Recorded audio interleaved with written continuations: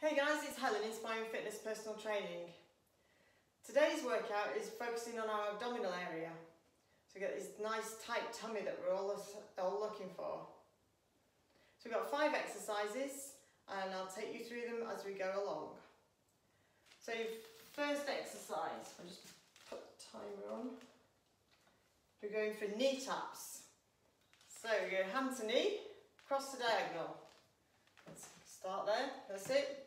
You tuck that tummy in nice and tight, keep your head and shoulders relaxed. Just look straight ahead of you. Just lift that knee as high as you possibly can. Without causing any pain or discomfort. So we're going for 30 seconds on these. That's it. Good. Keep lifting those knees up. Keep that tummy tight. Don't lean down towards your knee.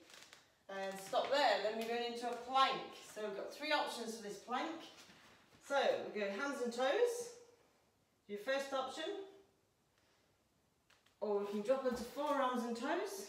Your second option. Or we can do forearms and knees. Your third option.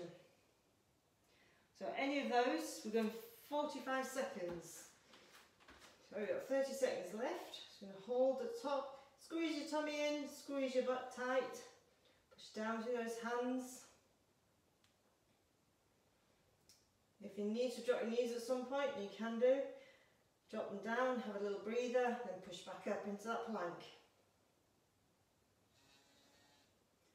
Good, 15 more seconds to go. Just keep everything squeezed in nice and tight. Remember to breathe, even though you're squeezing that tummy tight, you can still breathe.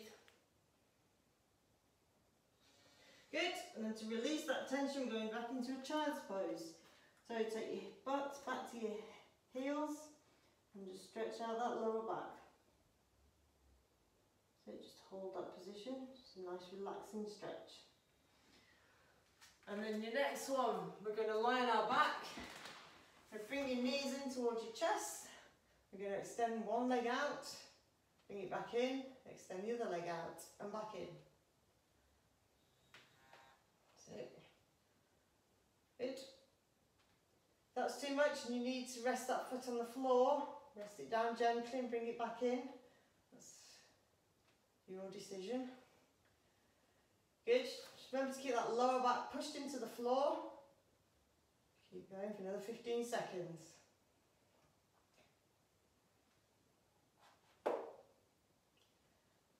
Good. Keep that back pushed into the ground. Squeeze that belly button in. Good. And then hold your knees into your chest, just squeeze them in to release the tension on those muscles.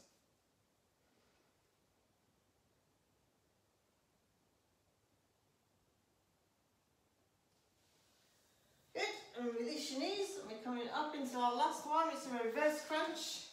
So, knees into your chest, hands behind your head. If you're more advanced, you're going to squeeze your abs, lift those knees up. Squeeze and lift. If you need to, you can take a swing, so take your legs down, squeeze, just make sure the movement is coming from your abs, not from your legs. You just squeeze this lower abdominal area. If you want to put your hands on the floor, you can do that one too. That's it. Keep squeezing those abs tight. This one you should really be feeling about now.